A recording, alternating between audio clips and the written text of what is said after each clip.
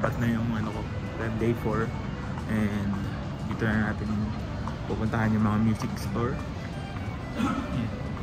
Synwin Violins. Check it out. So dito lang tayo nakapunta sa Synwin Violins from our Singapore trip. Kasi medyo hectic yung schedule and may F1 nga. So maraming mga road closures and medyo mahirap puntahan yung ibang areas. Medyo napapalayo tayo. So ito yung mga instruments. Also nag-check din ako ng mga case. Konti lang ngayon yung options nila dito, but still the same good quality items, no, na makikita natin dito. And so for now, let's check out yung mga instruments and I'll do a little bit of a commentary on each one, no, na naaalala ko pa kasi medyo madami akong na-testing.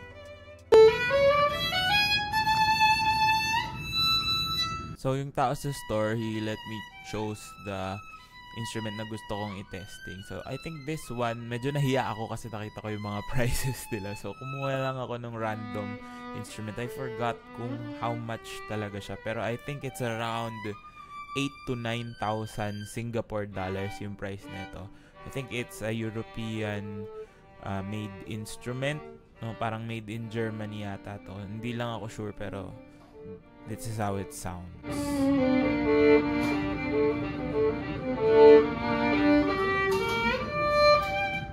Wow. 1 million?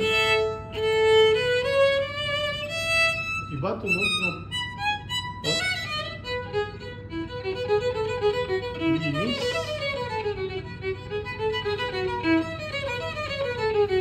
So yun, marinig yung tito ko sa background, no? Nagsasalita siya, sabi siya 1 million daw. Pero yun yan, nalito din kami sa conversion. Pero it's around 800,000 pesos, no? Yung violin na to. Super ganda ng sound niya.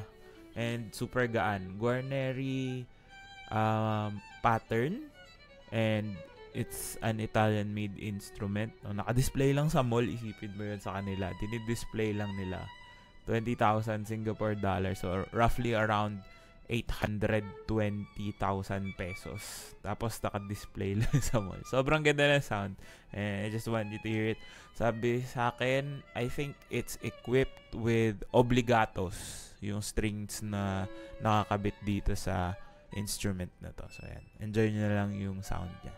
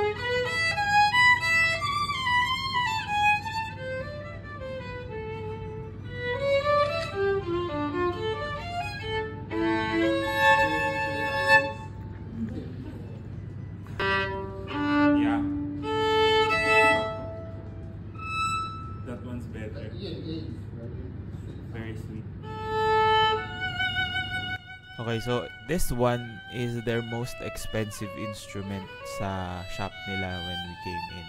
So 29,000 Singapore dollars. So ito around 1.2 million pesos, no? Pero personally, I like the $20,000 one. And this one is equipped with dynamo strings. So according dun sa tao sa shop, mas gusto daw nila yung dynamo strings over other more expensive strings in that price point. So medyo wala lang akong budget to buy the strings. Ang SRP niya doon is around 7,300 pesos. So almost the same as Eva Golds. So medyo mahal kaya hindi rin ako bumili. Tsaka hindi ko pa naman kailangan. But yan, pakinggan nyo tong $29,000 Singapore dollar violin, and you be the judge. Which one would you prefer, the $20,000 one or $29,000 one?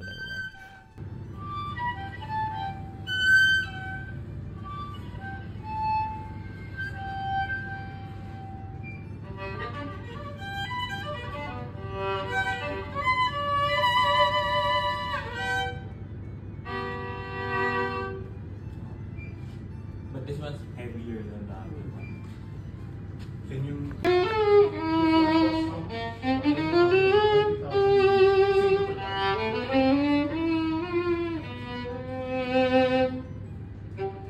So this one's around 9,500 Singapore dollars. German violin din, as far as I can remember.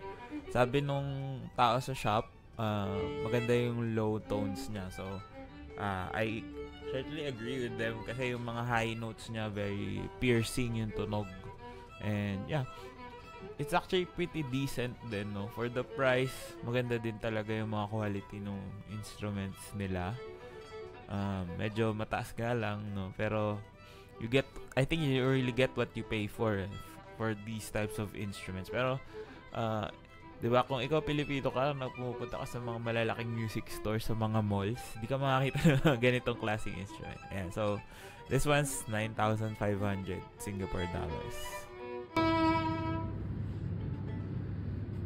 9,500 naman to.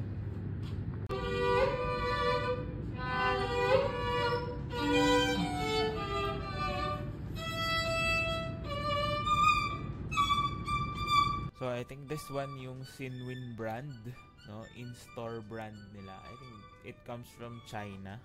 Sabi nung tao sa store. And overall good quality din, no?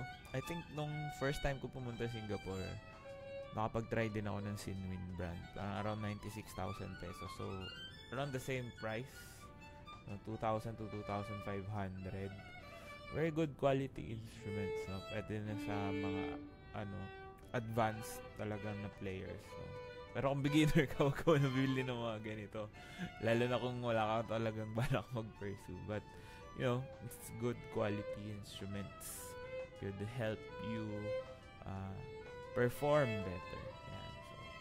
So, ito yung last instrument na na-try ko sa shop nila.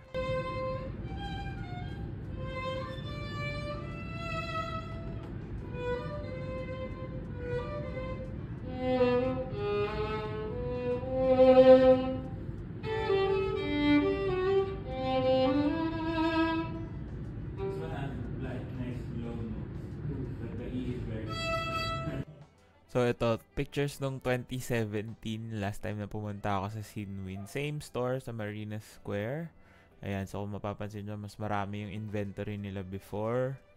Ngayon kasi nawala na yung ibang mga areas. So, puro violins na. Wala na rin yung novelty items na binibili natin. Like pencils, notebooks, konti na lang yung natira. Pero overall, great experience. No? Kung pupunta kayo ng Singapore, go head over to Synwin Marina Square. Kasi for me, personally, ito yung pinaka-accessible na music store based on location, no? Siguro sa akin lang doon sa mga napagsistayan namin. But overall, always good service, no, na pagbibigyan nila yung mga request, no? Kung makapag-testing ka ng instrument, magpapahiram sila. Magsabi lang kayo, no, sa mga staff. And sa next nating vlog, I'll show you what I got, no? May haul sa mga accessories and strings na nakuha natin dito sa mismong store na to. And so if you like this type of content, please do like the video. Comment down below kung aling violin yung bibilin nyo kung meron kayong budget. And of course, subscribe to my YouTube channel. Follow me on all my socials. And thank you for watching.